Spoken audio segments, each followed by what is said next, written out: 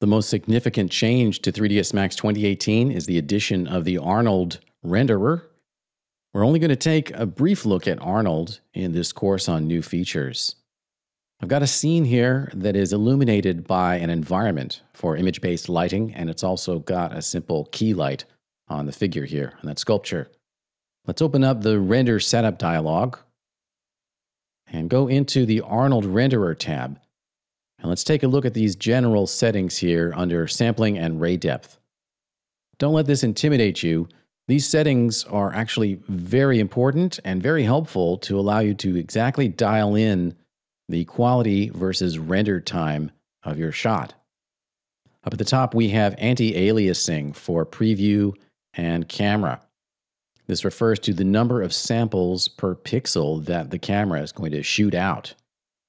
And there's a preview setting here that allows you to set a negative value for samples so that when you click the render button here, you'll get a general idea of what your shot looks like in a really rough, low-res version before the actual rendering begins.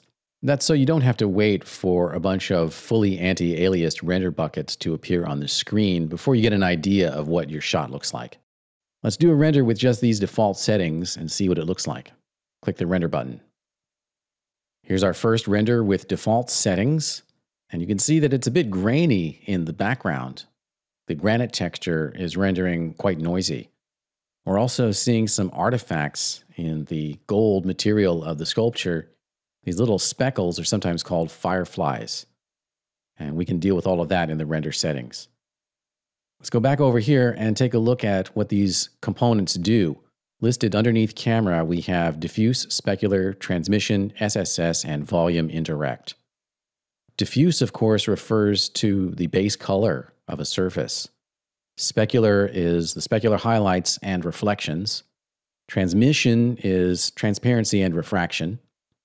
SSS is subsurface scattering, or how light bounces around inside a solid object. And volume indirect is for clouds and fog and other volumetric effects. For each one of these render components, we can control the number of samples independently of the global number of samples here in the camera anti-aliasing.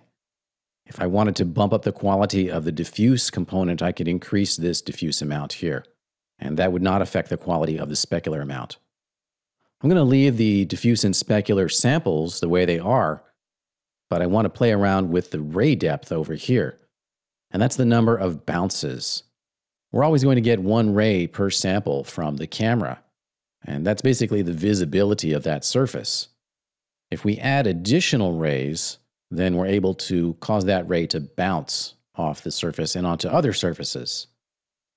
So the diffuse ray depth here controls the global illumination effect of light bouncing off of surfaces to illuminate nearby diffuse or matte surfaces. And the specular ray depth controls how reflections and specularity work. With one ray, we're seeing some nice reflections here. But if I reduce the ray depth for the specular component down to 0, then we won't see all of those reflections. I'll go ahead and click the render button. With no additional rays on the specular component, what we see is that we have big black areas on the model. My image-based lighting environment is showing up in reflections, but the nearby geometry is not appearing in the reflections. And that's because there are no additional specular bounces. I'll set this up to a value of 1, which is pretty optimal. Unless you've got specular objects very near one another and you need some kind of a hall of mirrors type effect, the optimal ray depth value is probably 1 or maybe 2 at the most.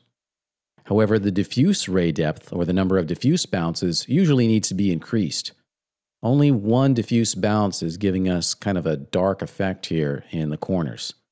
I'm going to increase the diffuse rays up to 5 and do another render. Increasing the number of diffuse bounces brightens up the shot. We don't have so many dark corners in our rendering. All right, so that's how we can give a little bit better global illumination effect. Let's clean up the grain in the rendering. We can increase the camera anti-aliasing samples up to 5. And as we do that, all of these numbers increase. And that's an indicator that this camera AA samples parameter really acts like the global quality setting. Let's render once again. With 5 camera samples, our rendering took a bit longer, but now we've got a cleaner result. It's still a little bit grainy, but we're going to leave it at that for now. If we needed to completely clean that up, we might need to increase the camera anti-aliasing up quite a lot to values of 10 or higher.